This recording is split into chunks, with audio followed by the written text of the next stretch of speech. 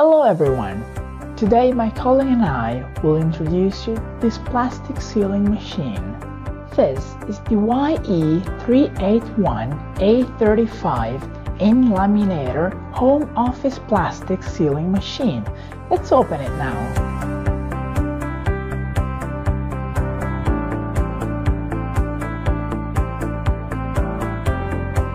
Alright, let's first take a look at the accessories that come with it. There are a detachable corner rounder, an instructions booklet to quickly learn how to use the machine, and 10 plastic envelopes. In the front, we can see a cutter and a ruler.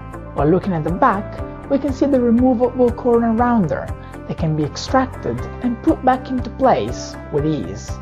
The removable corner rounder not only cuts paper but also pictures, making their edges softer and safer. Using it's very simple. Just insert a corner and vigorously press the corner rounder so that the blade can cut through. To change the cutting blade, first lift the safety block, then turn the knob until the straight line is selected, and finally put the safety block back into place. To cut the paper, place it into position and press down the cutting blade as you slide it. This is how you safely cut paper in two. Repeating the previous steps, we will now change the blade to the waved one. Always remember to put the security block back into place. Again, press down the cutting blade and slide it to cut paper and format waved edge. If the blade is dull or damaged, it can be replaced very easily by removing the cap, taking out the guiding rail, and replacing the blade inside. Then, reinsert the guiding rail, the cutting head,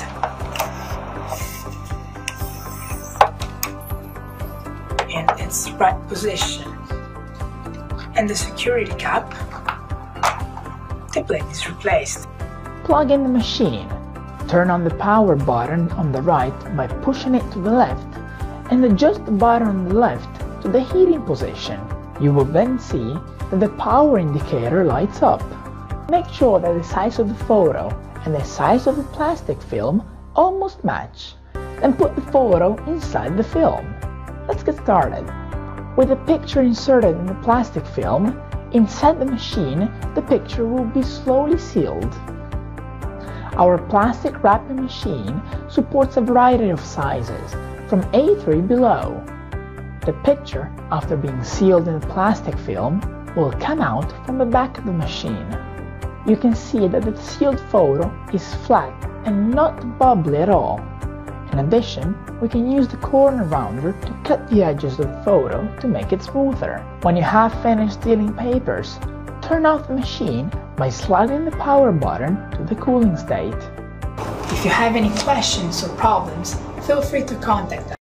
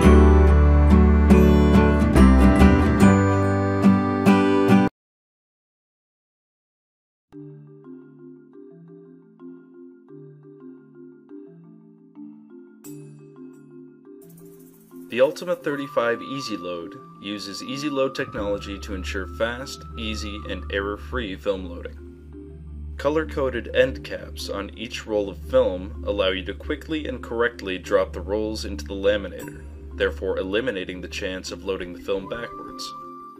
Once the new rolls of film are locked into place, you'll then need to thread the new film through the laminator.